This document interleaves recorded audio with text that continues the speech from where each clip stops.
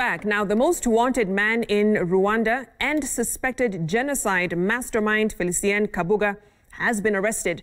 Kabuga was apprehended by French police in a suburb outside of Paris and is expected to be handed over to the United Nations prosecutors.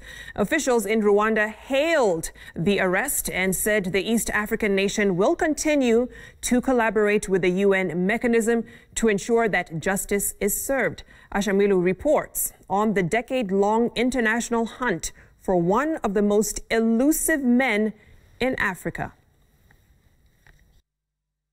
The 80-year-old multi-millionaire Felicien Kabuga has been on the run for 26 years. In this statement, tribunal officials at the International Residual Mechanism for Criminal Tribunals confirmed that the most wanted man in Rwanda has now been captured.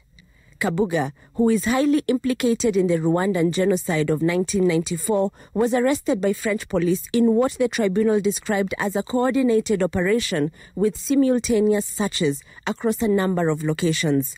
Kabuga was arrested on Saturday morning at a flat in Paris, living under a false identity. The tribunal's chief prosecutor celebrated Kabuga's arrest, terming it a reminder that those responsible for the genocide can be brought to account even 26 years later. Felicien Kabuga was little known in Kenya until September 2006, when the International Criminal Tribunal for Rwanda and the United States accused senior government officials in Kenya of hiding the international fugitive.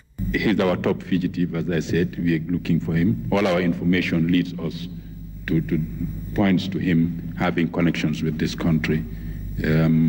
Residence, visits, business, etc. The accusations became a thorny issue for Kenya, forcing top government officials to address the suspicions around Kabuga. The Kenya government cannot release a person it doesn't have.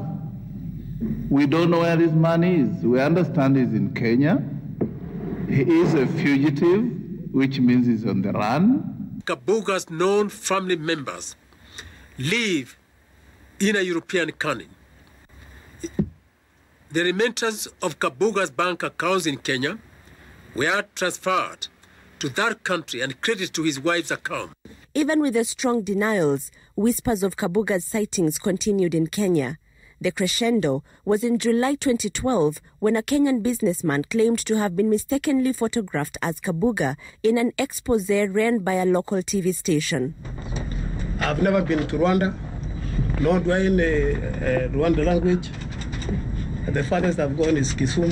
In 1997, the International Criminal Tribunal for Rwanda indicted Kabuga on 7 counts of genocide, complicity in genocide, direct and public incitement to commit genocide, attempt to commit genocide, conspiracy to commit genocide, and persecution and extermination. He is accused of funding the militias that massacred some 800,000 Tutsis in 1994. Financial documents found in the capital, Kigali, after the genocide indicated that Kabuga used his companies to import vast quantities of machetes that were used to slaughter people. As I said, this is Kabuga, Felicien, the one you were asking to. This is Protein Genani. Other top fugitives still at large include Protein Piranya, the former commandant of the Presidential Guards, and former Defense Minister Augustin Bizimana. Once French officials complete appropriate procedures, Kabuga will be handed over to the tribunal where he will stand trial. Asha Mwilu, Citizen TV, Nairobi.